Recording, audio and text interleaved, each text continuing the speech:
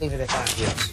On Thursday, Pat Riley elaborated to the Bleacher Report on his reaction to LeBron's departure last summer and said it was, quote, almost shocking the Heat players let LeBron get to a point where he would want to leave and go home to Cleveland. It would be like Magic and Kareem and James Worthy. They weren't going to go anywhere. You think Magic was going to leave Kareem? You think Kareem was going to leave Magic? You think Worthy was going to leave either one of those guys? No. They knew they had a chance to win every year, and this team had a chance every year. So that was shocking to me that it happened. Now, could we have done more? Could they have done more? All right. Stephen A. Pat Riley saying it's shocking that the Miami Heat players themselves allowed LeBron to get up and leave because what they had was so special. And obviously referring to the Lakers of the 80s, that would have never happened. Do you agree with what Pat Riley is saying?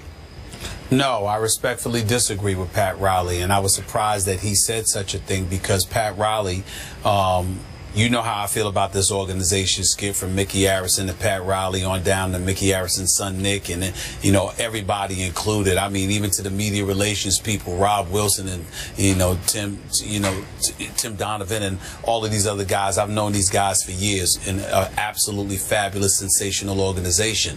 But Pat Riley is wrong on this particular instance, and I would tell him if I saw him. And here's the reason why: Pat Riley is not accepting accountability for the cachet that Pat Riley wields. Pat Riley can have a profound impact on anything he touches, as he has proven throughout the years. Even though he never won a championship in New York, he's still the winner within because of those rings with the Los Angeles Lakers in Showtime, because of his, his stout expertise and incredible performance as an executive for the Miami Heat.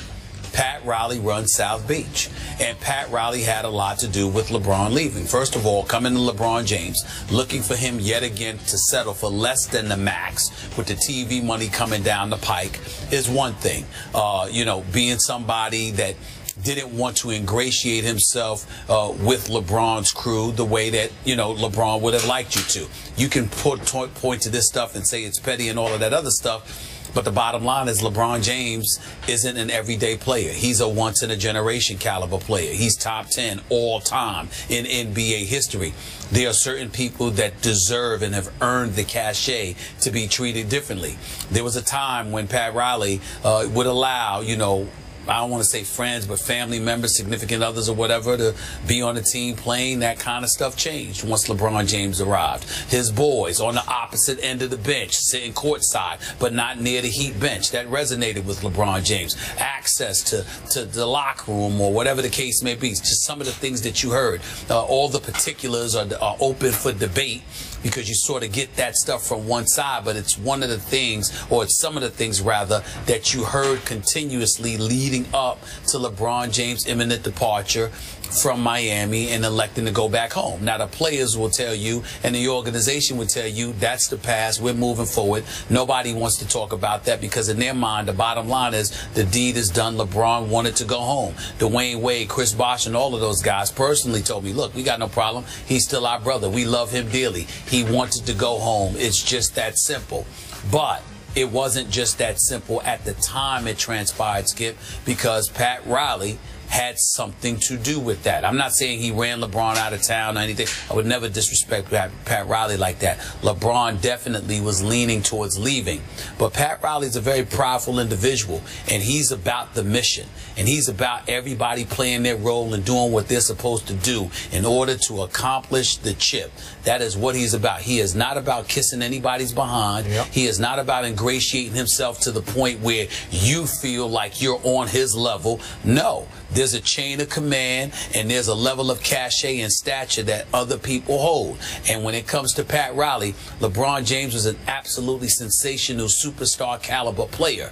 But that's what he was. He wasn't the president of Miami Heat. He wasn't the owner of the Miami Heat. He didn't run South Beach. That was Pat Riley's job. And Pat Riley was going to make that very clear, which is why he was so upset when LeBron sent him to his agent, Rich Paul, and said, talk to him. Rich Paul told Pat Riley, you're going to have to talk to me, not LeBron. LeBron wants you to talk to me. Pat Riley was incredibly offended by that, which is why he had issued that press conference over the summertime that he had, because he's like, look, I've been presiding over this organization, and this man's been under my wing for 4 years. What do you mean talk to you and not talk to him when Pat Riley was looking for LeBron? That kind of stuff rubbed Pat Riley the wrong way, but it was because, in part, LeBron had been rubbed the wrong way by Pat Riley to some degree. Nothing contentious or anything like that, but he wasn't in Miami what he is in Cleveland. Okay, on this topic, I do respect your position, but I respect Pat Riley's a little more. The only thing I don't love about Pat Riley is I don't know why he keeps talking about this. He should just let this go. It's over. It's not going to be undone. LeBron James is a Cleveland Cavalier, but I assume Pat was asked about it, and he finally decided to just speak his heart, sort of in retrospect. And Stephen A., you know this. This is an old school view here. This is talking about great players banding together and sticking together and seeing it through the tough times. They got blown out in the finals in 5 games by the Spurs last year by a record margin. That's not when you turn tail and run home. That's when you pull together because you are brothers. And they all talked about being brothers. And again, do I think that LeBron and D. Wade are about as close to being real brothers as you can be? I do. But this is just me, Stephen A., because Dwyane said all the right things publicly. In Dwyane, this is just my 2 cents from a distance. In Dwyane's heart of hearts, I think he's still a little hurt that LeBron left him. I just believe that. Again, you can discount it all you want. I know this for a fact. Pat Riley would have loved to face the Cavaliers in this year's playoffs. You can laugh all you want about that with the beat-up Miami Heat, and Dwyane's struggling a little bit, although he's been pretty good of late. No Bosh, but he would just love to take a crack at them. It's old school. It's let's get even with them. But my point is, you're right. Pat Riley was never going to stoop to coddle LeBron's crew. He doesn't play that game. He is not going to kiss LeBron's golden tail. And he's saying these are great players who need to feed off each other and stick together. And I'm with that. That's what Magic and Kareem did. That's what happened. James Worthy, Byron Scott, they stuck together. A couple of quick points before we end this subject out. First of all, I wasn't saying that Pat Riley should have kissed their tush. I want to be clear about that. I have no problem with old school methodology. As a matter of fact, I employ a lot of it myself. All I'm saying is that let's not negate the fact that that may have played a role in facilitating LeBron's departure. Let's not act like that had nothing to do with it, especially when you're trying to lean on the players and their relationship to usurp the business aspect of it as it pertains to the Miami Heat. You're asking LeBron to take less. You're asking him not to take the max. You're asking him to ignore all that TV money that was coming down the pike, etc., etc. You're also asking him to, to forsake his friends to some degree.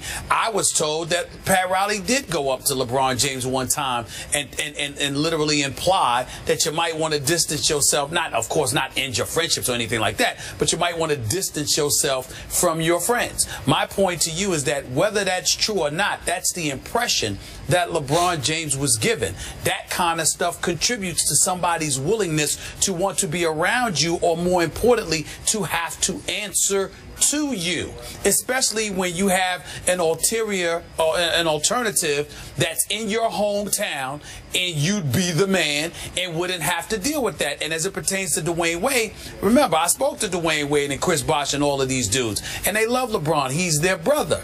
And you're right in terms of how Dwyane Wade would feel if he were 100% healthy and a few years younger. But going through the injuries that he's going through, when LeBron missed a grand total of 18 games in the regular season in 4 years of Miami, but Dwyane Wade missed almost 50.